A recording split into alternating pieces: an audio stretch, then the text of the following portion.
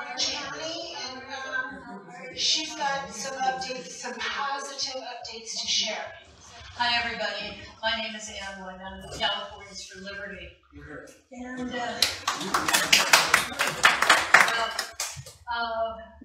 my team and I filed a lawsuit against Governor Newsom, Shirley Weber, the Register of Voters in Orange County, Bob Page, and also all the Board of Supervisors, who would not listen to the people and would not listen to the pleas that they don't want voting machines. They don't want, gentlemen here said that voting machines can be manipulated. They can be, algorithms can be, can be encoded in there. The tabulators are another thing.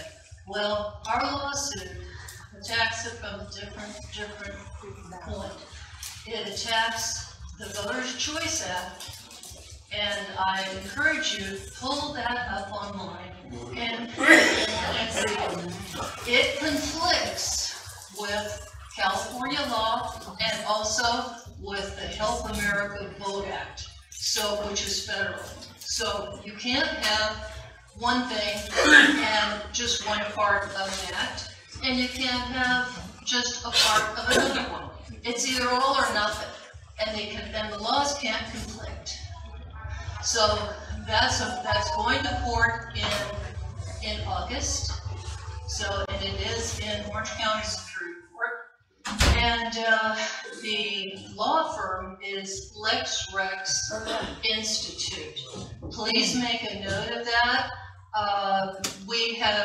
We've raised enough funds to get the initial file off the ground, and it's not enough, because once the state figures out that if you get rid of the poll books, there isn't going to be any online voting.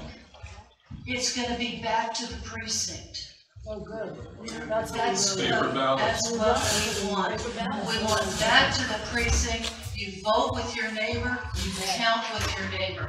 That's what we're after. Right. Okay. If you guys,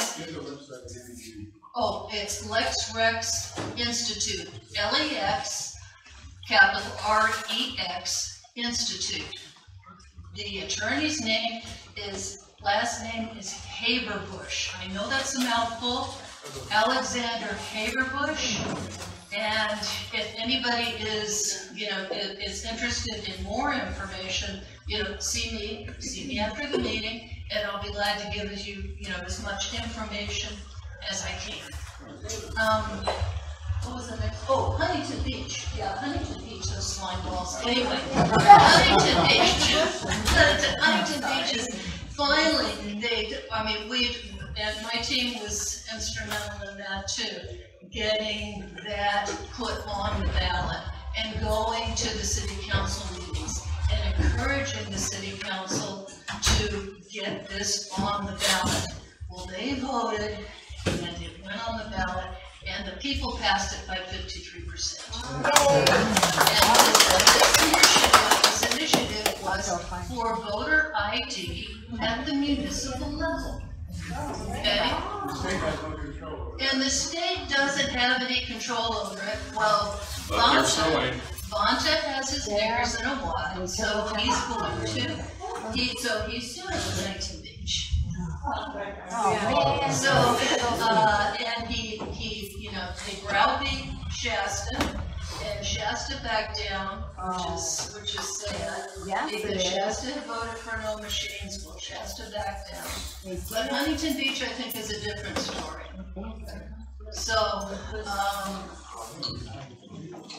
anyway, that's what I have.